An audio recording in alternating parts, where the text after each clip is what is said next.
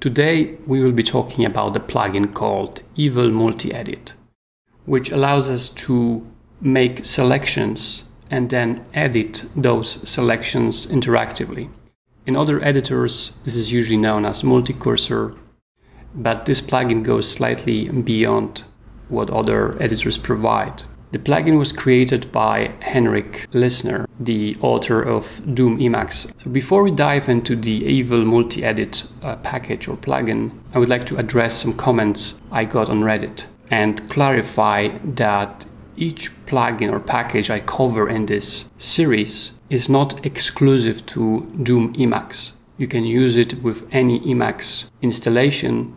The only difference is that the plugins I cover come pre-installed and pre-configured in the Doom Emacs distribution. Okay, let's dive in. So here I have 3 paragraphs of Franz Kafka. I'm in the second paragraph, and when my cursor is on the word, if I press meta D, I will select this particular word.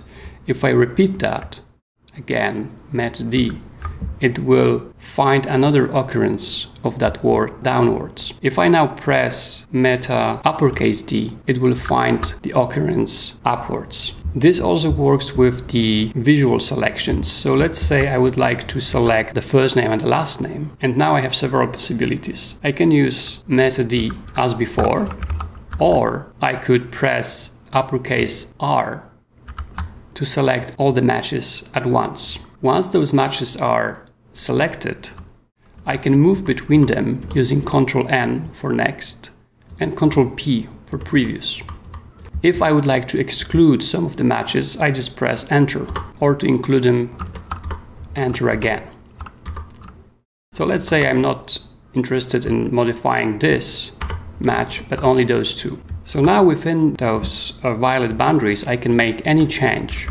Let's say it's Gregory, and the change will be reflected in all places. Like that.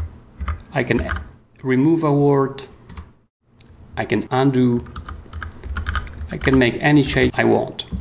And those changes will be always reflected across all the selections. There are, however, a few edge cases that you must remember. If I'm here at the beginning and I press D, W, it works. If I press this again, it doesn't work, because as you can see, this word over here wasn't removed. And the reason is that you must make your changes within the boundaries, which means that if you press D, W, you are effectively going 1 character beyond that. So in this case, it would be better to press, if it's the last word, it would be better to press DE. And now the word disappeared, but we have 2 spaces to deal with. So before we go, I created a Discord channel. So if you're interested in talking with me or with other people following those tutorials, please feel free to join us, and the Discord channel URL is in the description for this video. That's all for today. May the Emacs Force be with you.